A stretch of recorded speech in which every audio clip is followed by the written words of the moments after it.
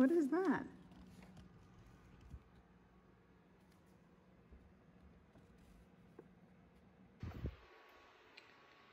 Greetings, sorcerer.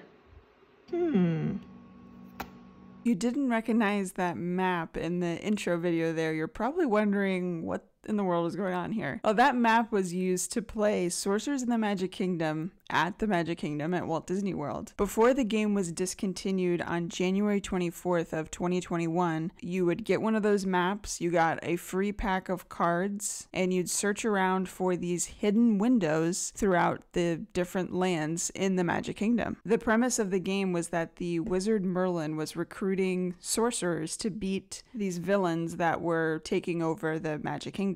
So you, as the sorcerer of the Magic Kingdom, would find these hidden windows, show your card that you wanted to cast, and try to defeat these villains. It was actually a really in-depth game, and I kind of regret really only focusing on the cards. I loved the artwork on them, and I loved seeing the different effects that would play on the screen as you were playing. I'm sad to see it go, so that's kind of why I wanted to bring something similar home. So during this video, I'm going to show you how I recreated the Sorcerers of the Magic Kingdom game at home. I used a Raspberry Pi for the web server and to host a Python script. Our keyhole at home here has a Raspberry Pi and an RFID reader inside, much like the MagicBand reader project that we did. I'll link that video below if you're interested to check that out. I was able to use same Raspberry Pi, same setup for the RFID reader. The Python script referenced in that other diagram, that actually writes a timestamp to a file that's on the Raspberry Pi. Now, the only time the app will actually open is if the timestamp it receives from the Raspberry Pi meets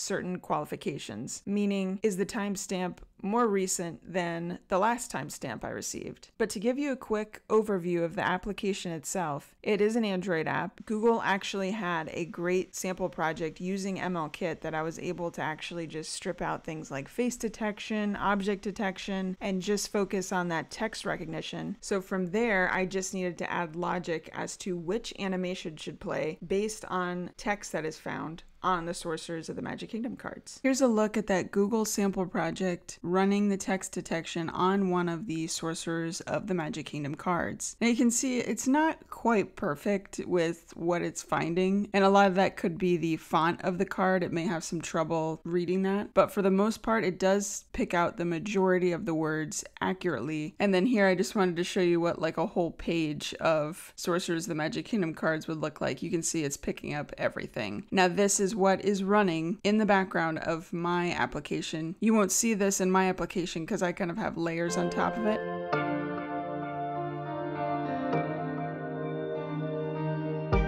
Alright, the keyhole is done. As you can see, the top is just a really thin piece with the sort of design elements here for the actual keyhole and in the corners here. The bottom just has some thickness to provide room for the Raspberry Pi to sit in, as well as a little hole here for the Raspberry Pi cord to come out. So just some hot glue around the edge here and we should be good to go with this.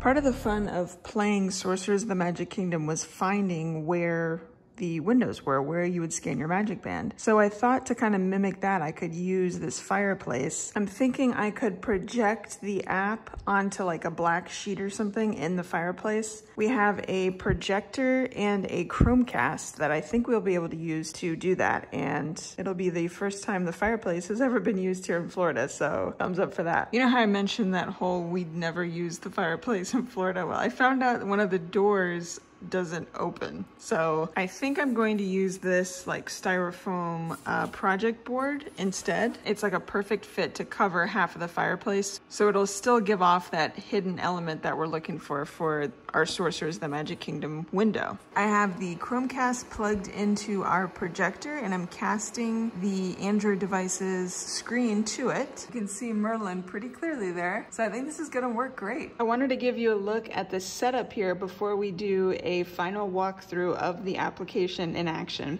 You can see here we have the keyhole, which is connected to the power supply. Underneath, we have the Raspberry Pi and the RFID reader. Not very neatly put in there, but you know, it works. Right beside it, the MagicBand is ready to be scanned to kick everything off. Across the way on the couch, we have the projector, which is being propped up by this box here. 2 neck gaiters and a 10-pound weight, which is just pushing everything down. You can see the Chromecast here coming out and the projector. Everything is plugged into this power supply here. Now I'm standing behind the projector. I'm going to show a card to the phone camera up there, and then we should see some fun animations. Another point to note is that the server and the Python script are both running on the laptop off screen. Got my MagicBand? Let's go ahead and scan it. After scanning my MagicBand, this screen comes up getting us ready to play. And then 10 seconds later, the first villain appears on the screen. I did only add 1 villain that we need to defeat, and that's Cruella. I added 4 cards that will work with this game. All the cards could be added, but just to save some time, I only added 4. Now I'm gonna hold my cards up to the cell phone camera, just like I'm playing in the parks. Let's start with Donald. There's all the piñatas. Cruella definitely does not like to party. Let's see what Quasimodo can do. There's all the bells ringing around Cruella. And if you notice, it does just take 1 card to defeat the villain each time. And then there's a little break in between before she spawns up again, so you can try a different card. Prince Naveen is up next. There's those frogs. Cruella likes puppies. Last but not least, Apprentice Mickey's broomsticks. There they are, sweeping her off the screen. If you notice, each animation pattern is slightly different, and it's random as to which pattern you're going to get. See, that one's kind of more just a diagonal sweep off the screen. Thank you guys so much for watching about how I'm using my Sorcerers of the Magic Kingdom cards here at home. Let me know in the comments below what some of your favorite Sorcerers of the Magic Kingdom cards are, and what sorts of effects you think would be cool to add to this game, as well as how we can further gamify this, because there's definitely a lot of potential for that as well. If you like these sorts of theme park tech at home vlogs, make sure to hit the subscribe button because I'm already working on the next one. Stay tuned and I'll see you in the next vlog.